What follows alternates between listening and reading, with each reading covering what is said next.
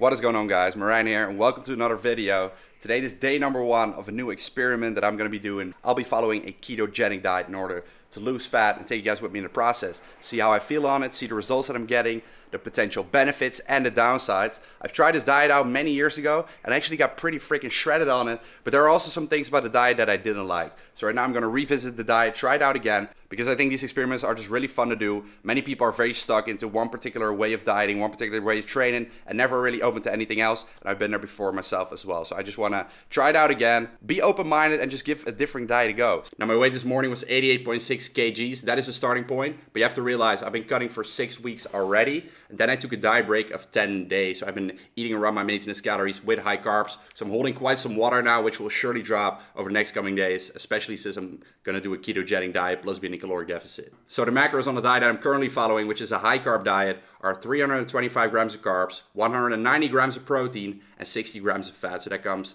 to 2,600 calories. My new macros on this ketogenic diet is going to be a lot different. 30 grams of carbs instead of 325 grams of carbs. 180 grams of protein instead of 190 grams of protein. You don't want to be too high in protein on a ketogenic diet. And then 200 grams of fat compared to 60 grams of fat, right? So the typical macro breakdown on a ketogenic diet is 5% of calories coming from carbs, 25% of calories coming from protein, and 70% of calories coming from fats. So I think it's time to head to the grocery store because my diet is drastically going to change.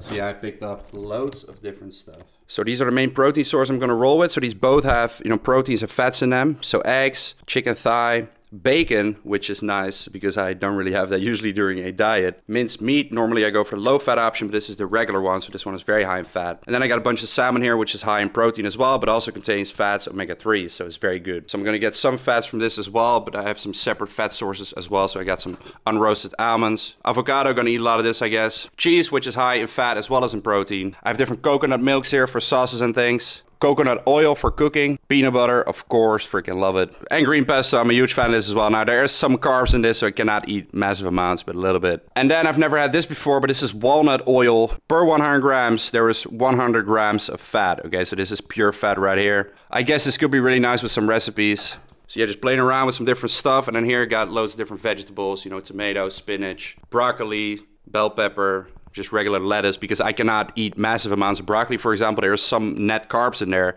so lettuce can obviously eat a lot more of that, right? And then some cucumbers, which is pretty much water anyway. So yeah, these foods will definitely be the staple in my diet. Quick announcement, applications for our Summer 21 Transformation Challenge are now open, and this time with prizes to win, up to 3,000 euros in cash. It's gonna be absolutely incredible. This is for men and women. You work with a coach, one-on-one. It's either me or one of the other My Shred Lifestyle coaches. We're all qualified to help you, and this will be one-on-one online, so it can be done anywhere in the world. We have limited spots available, so you don't want to miss out. Over the years, we've helped thousands of people get in the best shape of their lives, and you can be next. So what are you waiting for? Check out the first link in the description box down below. Let's do this together.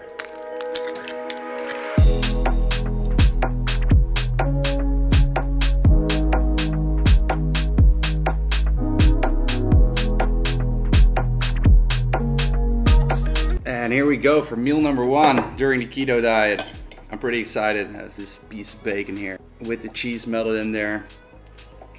Oh, whoa. That is pretty exciting, eating this on a diet, because this is sort of the opposite of what I, was doing, which was a high carb diet. Now it's just all fats, no carbs. I just did a big workout, got a sick pump, and I'm embracing that for now because during a ketogenic diet, that pump may be gone later on because, now I still have the glycogen storages in my body. So I'm boiling some water right now. I'm gonna have the broccoli together with the minced meat. So this is what I'm gonna be cooking it in. Pretty weird substance. Got some pepper, salt, onion powder, and garlic powder in here. So yeah, I'm not super proud of this creation. Probably looks a bit boring, but hey, it gets the job done. So it's the next day right now, just doing some morning cardio. And my weight this morning was pretty shocking, man. I literally dropped 2 kgs overnight. So that's pretty epic, just by, cutting out the carbs and replacing them for fats at the same amount of calories. But it is sort of what I expected in the next few days, but not like literally in 24 hours. That is pretty crazy. What do you think, bro? Is the boy getting lean? Yeah, hell yeah. Yeah, the legs. But the legs are showing. They're always pretty lean, but this one paper cut. You guys haven't seen Stan Man in many videos lately. I think we haven't trained for a while. We haven't trained for a while. A month. He's had a bit of an injury. I switched to functional training. I got an injury myself as well. I already knew that, but yeah, I was like... I'm back to bodybuilding. Standing Man is very happy. Happy guys. That's good, man. Okay, what did you just say? Why didn't you tell him?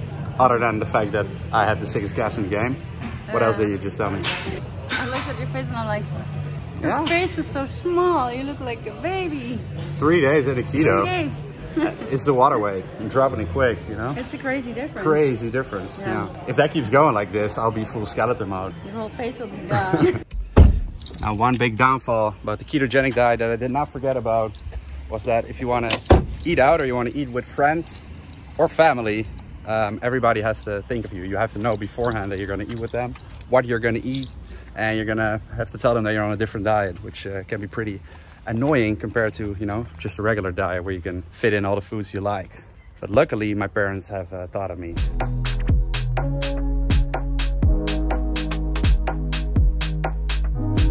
I'm at the gym right now heading an upper body workout. Workout was actually going really good until I moved the shoulders. And like my triceps are always kind of like a weak spot when doing the overhead press. But today, my tricep fatigue, even like on my first rep, I wasn't able to even lift the weight because it just felt wrong. It felt like I had some sort of cramp in my tricep at the beginning motion of the movement. Must have to do something with the keto. I'm not exactly sure what. I'm gonna figure that out. I've been drinking enough water for sure.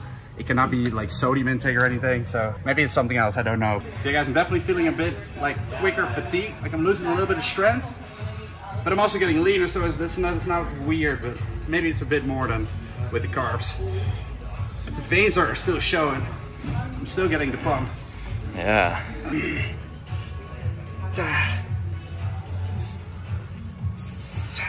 Today's a rest day. Now guys, the last couple of days I've been eating the same foods every single day. The ones that I showed you in the beginning, the grocery haul. So I've been eating salmon every day. I'm pretty much tired of like my eggs with bacon and cheese. I don't know, like it's been a couple of days. I want to have some variation. So today I felt like, you know what? I can have some freaking chicken wings while being on this diet. So that is awesome, man. I really look forward to this. Now obviously you got to watch it while eating chicken wings. You cannot go to the KFC and have like, you know, the ones with the crispy outside because that's where the carbs are at, you know. That skin. No wings for you. Ah, fucking head. There is not that much variation in this diet. I am missing some fries with this, you know. That will make it complete, but cannot have everything. So today's a rest day for me, as I said, but I'm supporting Dad here in the gym, making mad gains. Yes. And one thing I've been noticing, guys, it is 6:30 by now. Only had 2 meals today. Had my last meal about like 1.5 hours before training. I just had a really busy day. But now during keto, it's like I seem to just forget to eat because my hunger is a lot less than it is, you know, while I was on a high carb diet with the same amount of calories. I feel like, you know, so I do feel like in terms of appetite, this is very, very nice for me because I'm a very hungry guy. You know, that's one thing that I always struggle with during a cutting phase. So I'm definitely noticing that.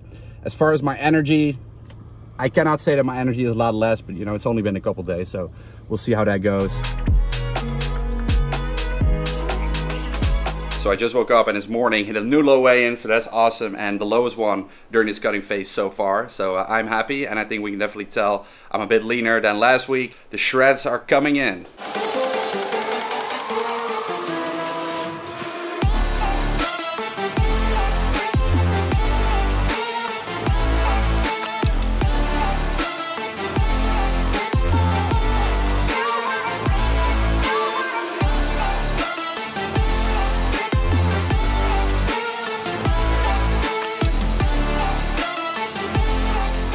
So guys, it's been a week on a ketogenic diet and I'm going to share my experience. So first of all, you can definitely tell that my physique is looking different, but it was also in different lightings during the week. I lost some weight, but how much of it was fat, that's kind of hard to say. Because now it's 2 days later, I started introducing carbs again in my diet and I already gained back 1.5 kgs, you know, so that's sort of what I lost on the first day as well. So there's just like water weight, glycogen. So during a ketogenic diet, it just appears that you lose a lot of weight, but it's not necessarily fat. It's something to keep in mind. Now let's get into what I found are pros of the ketogenic diet. So less hunger was definitely the biggest one for me, and that's one that I really enjoy because I always have a hard time cutting down because of hunger, like staying in caloric deficit. I always make it happen, but like it's just a battle, right? Now during this keto diet, my hunger pretty much started disappearing after a couple of days. And you know, the combination of the fatty foods, you know, the protein and the fats, they just keep you very full and fulfilled. So you don't experience much hunger, you don't have all these blood sugar spikes, and therefore another pro is also very stable energy level.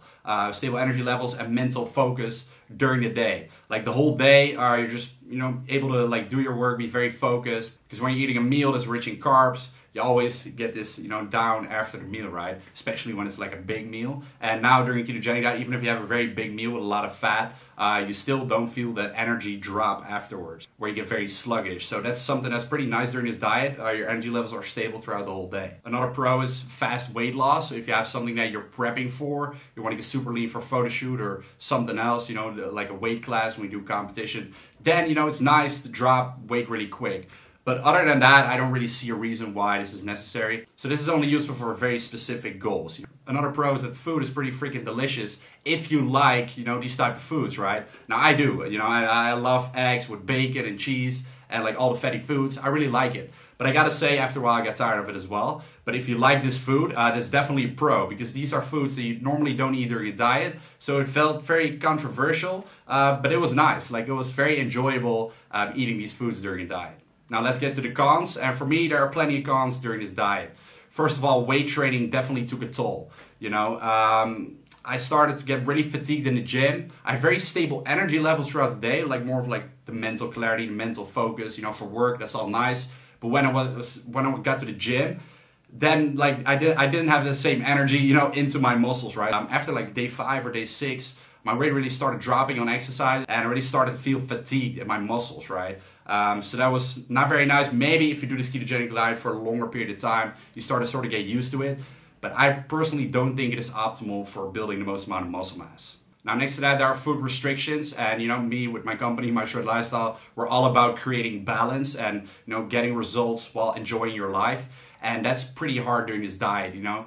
There are true restrictions during this diet because you can only eat such a little amount of carbs. So like, I love apples personally. Apples are one of my favorite foods, and I'm not allowed to eat apples on a ketogenic diet, you know. So there's just a lot of foods that you're not allowed to eat, and there's like little variety because you have to sort of eat the same thing every day. Obviously you can change up recipes and stuff, but there is just nothing in, like, you can try out recipes and try to recreate bread low carb, but bread cannot be low carb. It is not supposed to be low carb. Bread is the freaking best there is, and during a ketogenic diet you cannot eat bread, you know. And next to bread there are many other sources of food that you're not allowed to eat, so I'm not a big fan of that because it really puts you in restriction mode. This also leads to another con, and that is that social activities are negatively impacted. Because it's kind of hard to like go out and eat with friends. In some countries, you know, maybe in America they have like keto-friendly options, but here in restaurants they don't have that. And when you go eat like at friends or, you know, have dinner somewhere with a group of people, you don't always want to like tell them before like, I'm following this diet, you know. You just want to go with the flow, you know. Maybe you're from Italy, you know, your family is cooking all the spaghetti for you. You're not gonna like say like, I only want like fatty foods, you know. The Italians are not gonna agree with that. Your grandma is not gonna agree with that, okay? I'm 100% sure. So for a lot of people, this is just, it's not a nice way to balance things. And like food, it brings people together. Food is like a social gathering during a ketogenic diet. That is pretty difficult. Next to that, there's a lot of cooking on the ketogenic diet. You know, we have like carbs. There's a lot of carb-rich snacks. You know, like think about like rice cakes. You can just grab them, like a piece of bread with some peanut butter, like real quick.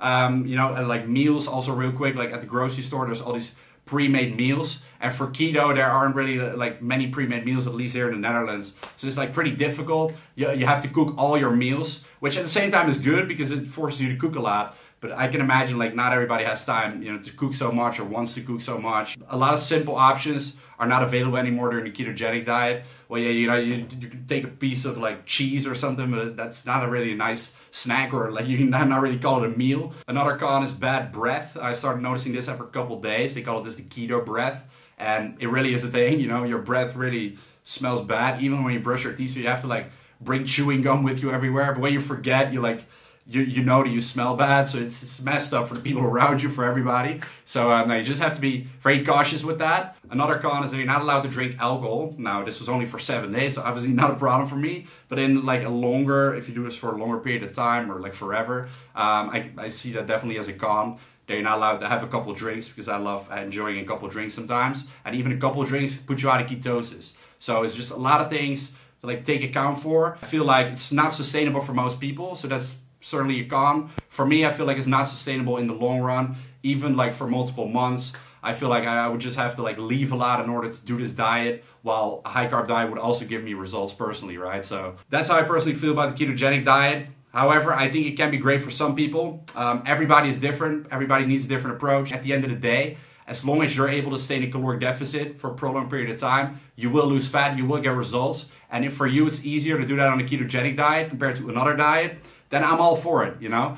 I think for overweight people, this can be a great diet because it really takes away your hunger. You know, so it makes it much easier to eat in a caloric deficit. If weight training then also doesn't matter as much, you know, because you're overweight, you just want to really lose weight, lose fat, then I think ketogenic diet could be great for you. And then also for people with diabetes type 2 and with epilepsy, and there have been a lot of studies done on this as well.